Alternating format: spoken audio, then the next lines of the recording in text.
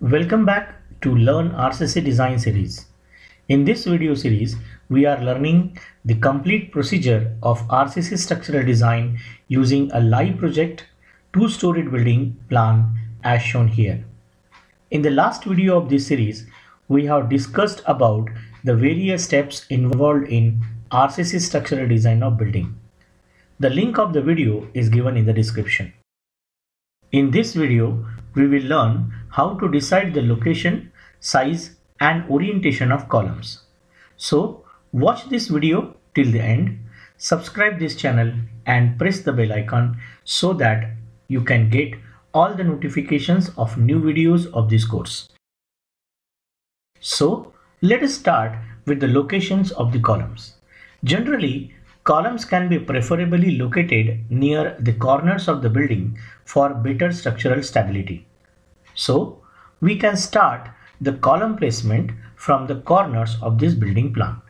Hence, place the columns 1, 2, 3, 4 and 5 at the highlighted corners of the building. It is always better to plan a column layout on a grid line to avoid the mistakes and place the columns in a right way. It is useful to get the proper alignment of the beams placed over the columns and also to get balanced load transfer. So let us draw vertical grid line 1, 1 through column number 3 and 4, grid line 2, 2 through column number 1 and grid line 3, 3 through column number 2 and 5. Similarly, draw horizontal grid lines AA through column number 1 and 2, grid line BB through column number 3 and grid line CC through column number 4 and 5. Next, if possible, try to provide the columns at 4 corners of the staircase block as we required those for staircase tower. Here, column number 1 and 2 are already at the corners of the staircase block. So, we can add column number 6 and 7 at remaining corners. Now, draw the horizontal grid line DD for these columns. The distance between columns is also plays an important role. Preferably, we should try to avoid larger center to center distance between columns, as it increases beam span which results in higher bending moment. This also increases the size and reinforcement of beam and column. Therefore, in general, for residential building, we can keep the center to center distance between column equal to 3 meter to 6 meter. For public building and in special cases, it can be more or less than this. Here, the center to center distance between column 3 and 4 is around 8.68 meter. Hence, we can provide one more column in between these two. The columns can be placed at the intersection of the walls if required. Hence, we can add column number 8 at the corner of living and dining room on the grid line 1, 1. Now, draw horizontal grid line EE for this column. Similarly, add the column number 9 between column 5 and 6 at the intersection of grid line EE and grid line 3, 3, which is also the intersection of wall.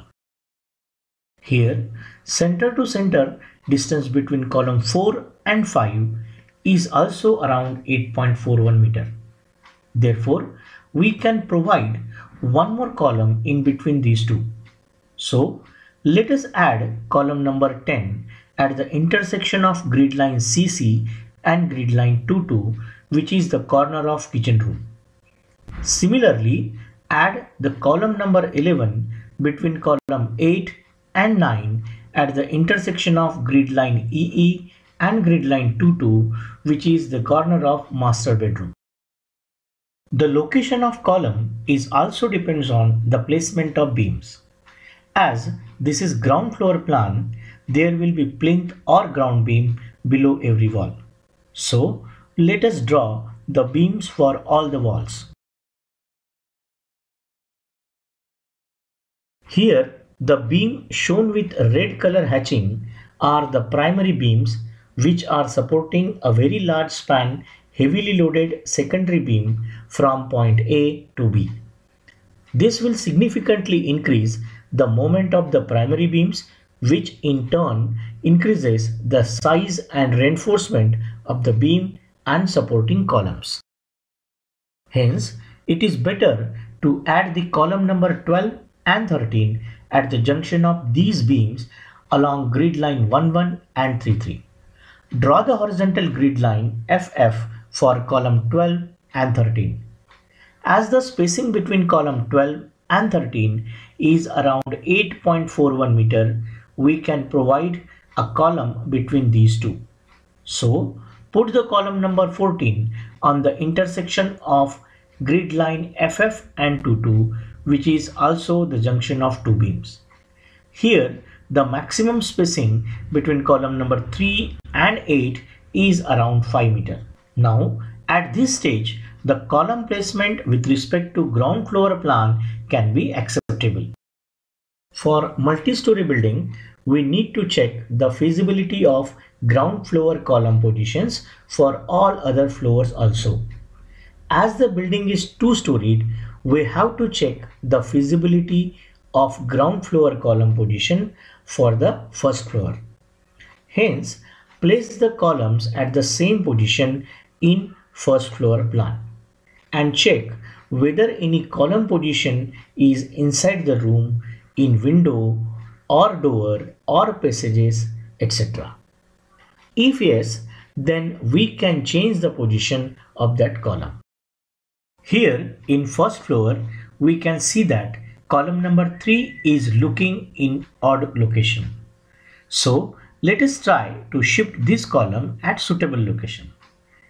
If we move the column number 3 to the intersection of grid line 11 and DD, the column will be in the corner of living cum dining room at first floor and in the wall adjacent to window at the ground floor.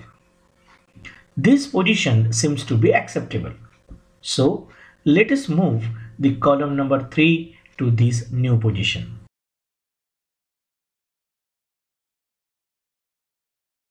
Now, at ground floor, we required the plinth beams to support the wall of living cum dining room and the terrace slab beam at first floor. So, if we add the column at the intersection of grid line 11 and AA, it can support terrace slab beam at first floor and plinth beam at ground floor. So, add the column number 15 at this intersection. Now, once again check the feasibility of the column positions by drawing the beams under wall at ground floor and first floor. After finalizing the column positions, renumber the columns from left to right and bottom to top. Now, let us discuss about the size of column. The column size of a building will depend on a number of factors such as total load transferred to that column, the material used for its construction, and the specific design requirements of the building. The size of a column increases because of two factors. First, increase in the spacing of two columns, which increases the dimensions of the columns as well as the depth of the beam. And second, height of the building. This increase in the number of floors is directly proportional to the dimensions of the column. Usually, final size of the column will be obtained through iteration process. Therefore, initially for analysis, preliminary sizes are assigned to the columns. After analysis, columns will be designed to get the final size. In general, following guidelines can be used to choose the preliminary or final size of the column for gravity load without any special requirement. First, in rectangular or square columns, one side will be usually equal to width of the wall, which is commonly 230 mm or 300 mm. Second, other side will be usually provided based on formwork size availability, which is generally 230 mm, 300 mm, 350 mm, 400 mm and so on. Here we can observe that the increment of 50 mm or 2 inches in the size. At some regions or a locality, it may be of a 3 inches or other. The increment in side dimensions is depend on the formwork size availability in that region or locality. If the size are different, then contractor may need to prepare new formwork for the casting.